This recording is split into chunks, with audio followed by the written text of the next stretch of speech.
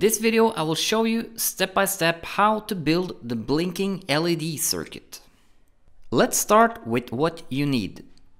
For this circuit you'll need the following components: a 74C14, which is a Hex-Schmidt trigger inverter, a polarized capacitor of 100 microfarads, a standard low power LED,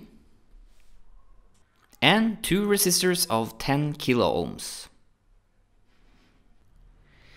In addition, you'll need a breadboard, a 9-volt battery, a battery clip, and a couple of jumper wires.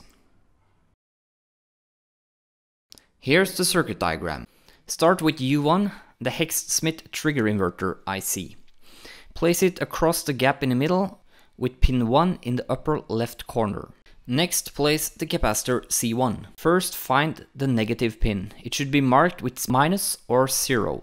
Connect the negative pin in the negative supply column and connect the positive pin to the same row as pin 1 of the IC. The resistor R1 should go from the input, pin 1, to the output, pin 2. Bend the legs of the resistor so that you can connect it from the row of pin 1 to the row of pin 2. Next, connect the LED. The negative leg of the LED is the shortest one. Connect it to the negative supply column. Connect the longer leg to an empty row. The resistor R2 connects the output pin, pin 2, to the LED. Place one leg of the resistor into the row of pin 2. Place the other leg on the same row as the long leg of the LED.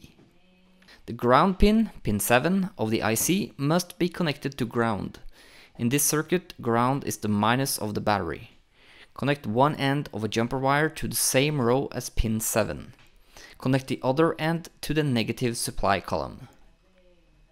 The VDD pin, pin 14 of the IC, must be connected to the positive supply. Connect one end of a jumper wire to the positive supply column. Connect the other end to the same row as pin 14.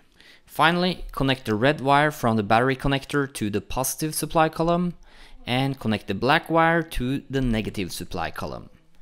Connect the battery and your LED should start blinking.